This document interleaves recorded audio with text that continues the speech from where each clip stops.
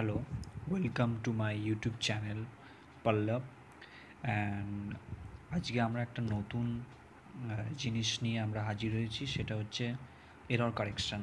ওকে, কারণ error correction এমনই একটা বিষয় যেটা প্রত্যেক পরীক্ষায় আসে এবং বেশিরভাগ স্টুডেন্ট এবং যারা কম্পিটিটিভ পরীক্ষায় বসতে চলেছে তারা প্রায় ভুল করে, এবং তাই আমরা এমন কিছু জিনিস আমরা আজকে করতে চলেছি যেটা খুবই গুরুত্বপূর্ণ। চলা যাক, শুরু করা যাক।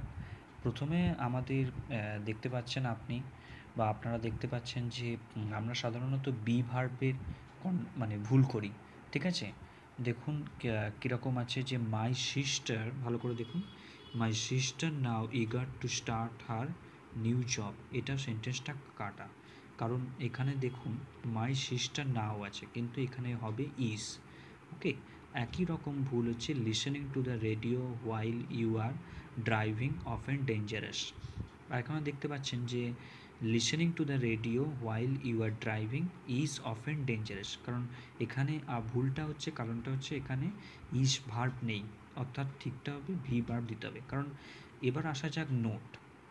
তাই কি বলছে না, যখন একটা সাবজেক্ট এবং একটা কমপ্লিমেন্টকে যুক্ত করব, তাই আমাদের অবশ্যই মনে রাখতে হবে যে একটা লিঙ্কিং ভার্ব দেওয়া প্রয়োজন।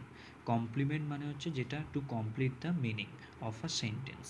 ওকে, the most common linking verb ওখানে হচ্ছে বি, অর্থাৎ যখন সাবজেক্ট আর কমপ্লিমেন্টের মধ্যিখানে বি ভার্ব আসে। দেখতে পাচ্ছেন সাবজেক্ট মাই সিস্টার, তারপর হচ্ছে বি ভার্ব ইজ, তারপর এখানে অ্যাডভার্ব, তারপর কমপ্লিমেন্ট বসে যাচ্ছে একই রকম। তারপর আরেকটা দেখুন, a small country like hours must alert two, এটা ভুল সেন্টেন্স। এখানে সঠিক সেন্টেন্সটা হবে a small country like hours must be alert two such dangers. কারণ এখানে যে অ্যালার্ট আছে এটা হচ্ছে যে অ্যাডজেক্টিভ, তাই যখন মডেল বসছে, মডেল অক্সিলারি বসে, তখন অবশ্যই মনে রাখতে হয় মডেল অক্সিলারির সঙ্গে বি ভার্ব আসবে, অর্থাৎ বি ভার্ব আসা মানেই অর্থাৎ কমপ্লিমেন্ট এখানে চলে এলো।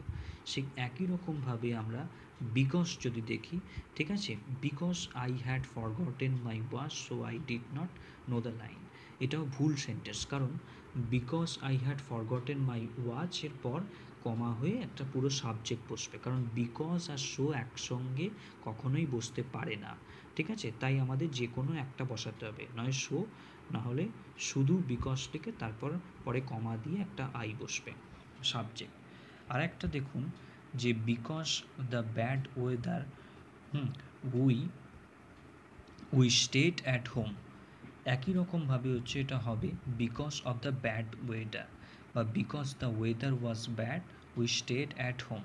তাহলে বিকজ হচ্ছে একটা কনজাংশন, কিন্তু কখনোই প্রেপাজিশন নয়। যেমন এখানে দেখুন বিকজ দ্য ব্যাড ওয়েদার হয়েছে, কারণ এটা ভুল। ঠিক আছে, যদি আমরা বিকজ অফ করতাম তাহলে ঠিক আছে, তাহলে প্রেপাজিশন হতো। কারণ বলেই দেওয়া আছে বিকজ যেহেতু কনজাংশন, তাহলে কনজাংশনের সূত্র অনুযায়ী একটা তো আপনার ভার্ব বসবে, এখানে ভার্ব নেই।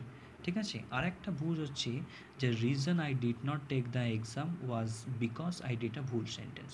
কারণ রিজন আর হচ্ছে বিকজ একসঙ্গে কখনোই বুঝতে পারে না, কারণ এখানে লিখে দিয়েছি careful users insist that a reason should be followed by that clause, এবং রিজনের পর অবশ্যই দ্যাট ক্লজ হবে, এবং রিজনের পর আমরা কখনোই বিকজ করতে পারবো না। ঠিক আছে, তাই এটাই হচ্ছে ঠিক। আর একটা দেখুন নিন, বিকজ অফ দিয়ে সেন্টেন্স করেছে because of I had no money. এটা যদি আমরা because I had no money তাহলে ঠিক হতো।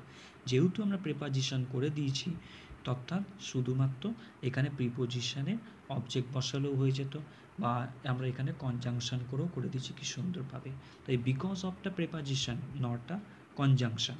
তাই এই পাঁচটা, এই তিনটে এরর কারেকশন খুবই গুরুত্বপূর্ণ।